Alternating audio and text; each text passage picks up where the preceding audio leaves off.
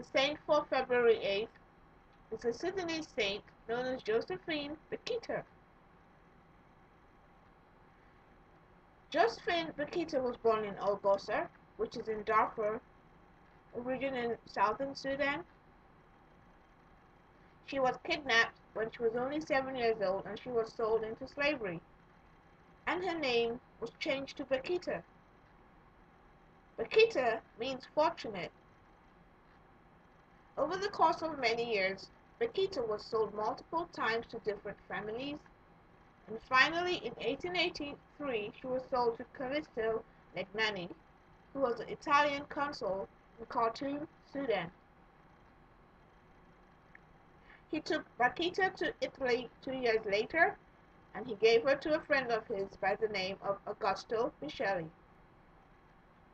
Bakhita worked as a babysitter to Mimina Micheli, and she ended up going with Mimina to Venice's Institute of the Catechumens, which was run by the Canossian sisters. In the course of Mimina being instructed, Josephine became very much interested in the Catholic Church, and she was baptized and confirmed in 1890, and she took the name Josephine as her baptismal name.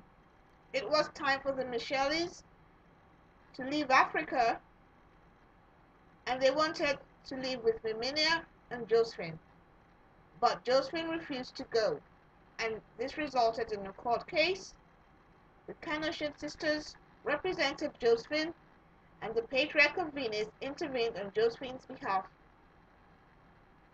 At this point in time, slavery was illegal, and Josephine won the case and was declared free and allowed to stay. She entered the Institute of St. Magdalene of Canossa in 1893, and she made her profession 3 years later. Josephine worked in her religious community. She served as a cook, she sewed, she embroidered, and she welcomed visitors to the place. She became very popular and was loved by all the children attending the sister school and also loved by the citizens.